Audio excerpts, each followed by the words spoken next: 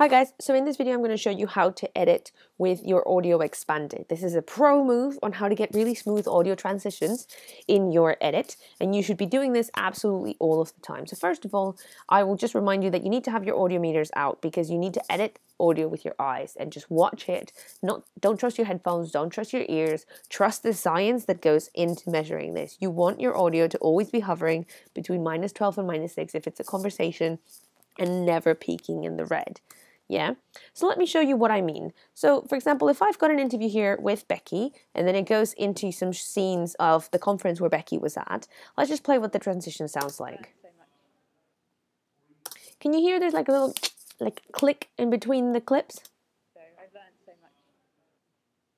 And that's from when the background noise changes. Obviously the background, that noise that you have where Becky's doing her interview and the background noise that you have of the conference is very different. There is a way to smooth that. So what you need to do first of all is select both of your clips and then control click and do expand audio. Now expand audio, what it's going to do is it's going to let you edit the audio and the video separately without detaching them so that you can still move them together so they're still synchronized, but you can edit them separately. So if I do expand audio, have you seen, did you really see what happened?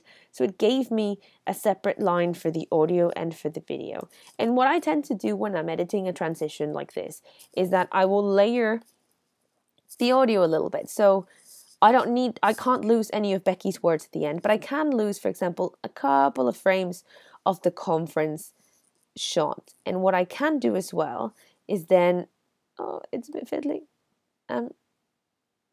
It's because I have these giant cursor thingies to help you see what I'm trying to do. Let me try it further away. There we go.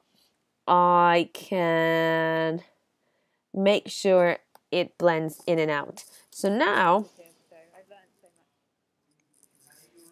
can you tell the difference? She kind of like goes out very gently and the sound of the conference comes in gently without hearing that. Let's try it again and let me zoom in so you can see what I actually did. So Becky's words they fade out very, very gently just at the end so that I don't lose any of her words. And the conference audio overlaps a little bit with her words. Can you see that here? And it's also faded in so that when you actually play it, it kind of creates this really smooth transition. Let's hear it. Questions is definitely a positive, so I've learned so much. Now I think I overdid it there a little bit too much and I can bring this back in. Let's try it again. Definitely a positive, so I've learned so much. Can you hear that? And now you don't get that like or a click because of the change in background noise. And this is a really good way of making sure that your edits and your audio edits are really smooth.